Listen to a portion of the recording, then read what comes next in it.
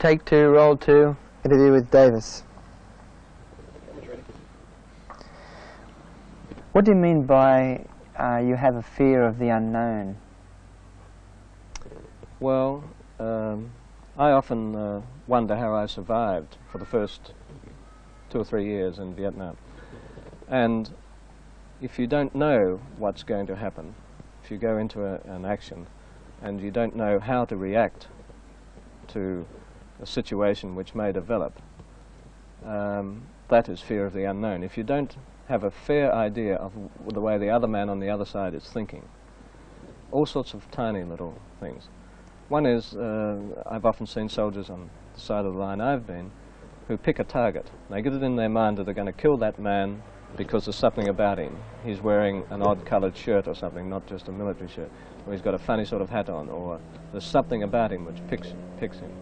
And that happens quite often. One man will get set that he wants to kill that man, and he'll track him and track him and track him in an engagement. And that happened to me a couple of times. And you were the target, or I was the target. I was the target. But by that time, I knew what he was doing, and the soldiers with me knew what he was doing, and they helped me get out of it. Because despite the fact that there were thousands of rounds of all sorts of weapons, coming from all sorts of weapons, going back and forth, that when one man is actually targeted you and trying to kill you, it's quite frightening. That is something you have to be very wary of. And you can, despite all that gunfire, you can pick the man, or the fact that whenever you show yourself fleetingly, that there's one bullet comes awfully close, and you sort of hear an open sound from the weapon, which means it's facing directly to you. It's a slightly different sound to the other. It's almost like the bullet that's got its name marked for you. Well, yes, and then he's after you. And how'd you get away from that? Well, on one particular occasion, I mean, I thought that was happening, and I tested it 2 or 3 times. It was, and I was with Cambodian soldiers, and they said, "Oh, Davy, they're after you." And I said, "Yes, well, they are." And my friend, who was a Korean in the next paddy field, was retreating with his troops, because the communist troops were trying to encircle us. And he called out to me, get back, because we're being encircled this way." I felt a bit of a fool, and though I knew he'd know what I meant, I said, "I can't, there's somebody trying to kill me." And, well, I mean, the air was full of rounds, and, but he knew what I meant. And on that occasion, the Cambodian soldiers with me said, "Okay, see if you've got to target him again, find where he is, we'll watch, and then lay it down on him and just run." And I did show myself again, and sure enough, bang, he came through. And they said, "Right, got him, go." And they laid down the fire, and I ran, and I got out of it.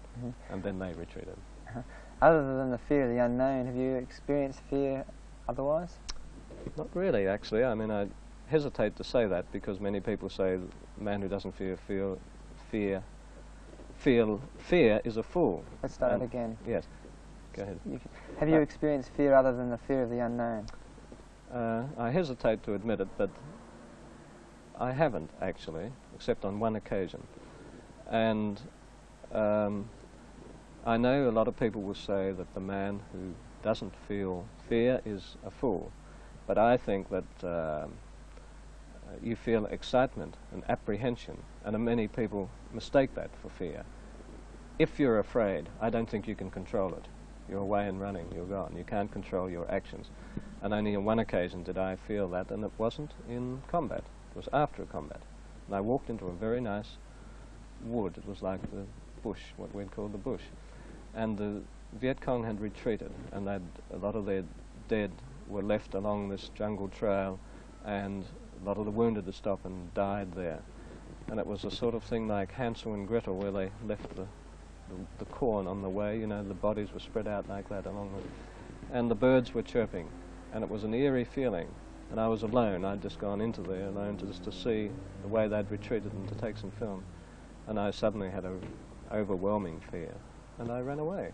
But that was going back to your instinct again, isn't it? Yes. Well, I'm not certain, because I don't think the Viet Cong were in there still.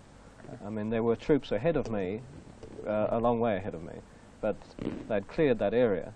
Now, I don't think it was fear that there was the enemy, the Viet Cong, were actually there physically and alive and waiting for me. I think it was something unknown or almost supernatural, which I didn't like, and I was very afraid, and I ran. What about feelings of invincibility?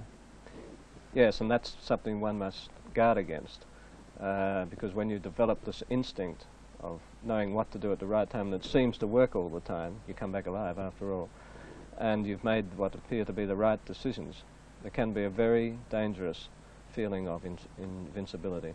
That is, that you think you know it all and you think that you can't. Everybody else may be killed, but you can't. And whenever I felt that, I took stock of myself very severely and was very careful. Have you known other correspondents, cameramen who have taken advantage of that to their own demise? Yes, and they're dead. They're dead.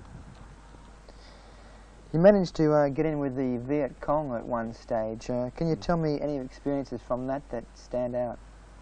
Well, the first experience, the first thing they told me, which I was interested to hear because I believed it, was that the South Vietnamese soldiers they were opposing were the best soldiers on our side, as one might say. I know it was fashionable for the Americans and the other allies to blame the South Vietnamese army for the losses in Vietnam over the years. But in fact, they fought very well. They had a lot of things going against them early, but after about 1968 they fought very, very well, and the Viet Cong acknowledged that. What was their attitude towards the Americans? The Americans they used to call the elephants. They said they bumble around, you can hear them coming a mile off, and they could smell them too, smell their shave cream and toothpaste and cigarettes and things like that. It goes down to a very animal instinct almost, which is war, I guess. And the Viet Cong also made some fatal errors, which they admitted. They made the error of thinking that they were invincible, but because of their developed or recaptured instincts, that they were on top of the situation. And they admitted that they made that mistake several times with the South Vietnamese army. And the South Vietnamese had that instinct also, and so they were able to counter the Viet Cong. I know that, when I was with the Viet Cong, a helicopter went over, a South Vietnamese helicopter, very high, and I could see that it was a gunship, one that's really lethal. They didn't pay any attention. I was watching it closely because I'd never been attacked from the air. But a few minutes later, it started to come back, and that time, instinctively, they knew that there was something wrong. I thought it was just doing a wheel around, it was going back. I wasn't concerned, but they were. And they said, watch it, and they watched it closely, and it appeared to be going past, and then it started to tilt. As soon as it tilted, they said, D Mao, go quickly. And everybody ran in 360 degrees, and that helicopter comes screaming down and rattling with its guns and rockets and really letting go. What sort of firepower has it got? Tremendous firepower. It has what they call miniguns, banks of 4 machine guns mounted, and it's 4 and 4. So you've got 16 machine guns coming at you, and if you're on top of the ground, you're dead. It lays down such a pattern, about 6,000 rounds a minute. What sort of caliber of the same caliber as the M16, more or less the same as the Australian FN rifle. So you managed to get away? How did you do that? Well, we got away. Soldier grabbed me and we ran. In its first strafing run, it strafed where we had been, but fortunately there was almost nobody there, and a few people were killed as they were running into the jungle. And then as it wheeled to come back on its second run, we picked ourselves up and managed to get to a jungle bunker, and that was reinforced with saplings on the top, and he strafed for about 30 minutes up and down, and I was sure that it was going to break through, but it didn't. And what did the area look like once it had finished? I was just devastated. All the leaves and branches hanging off the trees, and some of the trees were cut in half from the force of the firepower, and you know, craters in the ground. How did you get back your film to the other side? Well, when I was about to go, the soldiers, Viet Cong soldiers, took me to within half a mile of a main highway. Then they said, of course, if we can't take you any further because there'll be a clash with the forces, South Vietnamese forces, who already know you're in here. That's a different story, how they knew I was in there, and they're waiting to arrest you. But the children will take you, children aged 9 to 12, roughly. And they skipped along playing their games. They knew what they're doing, and leading me into a village right on the road.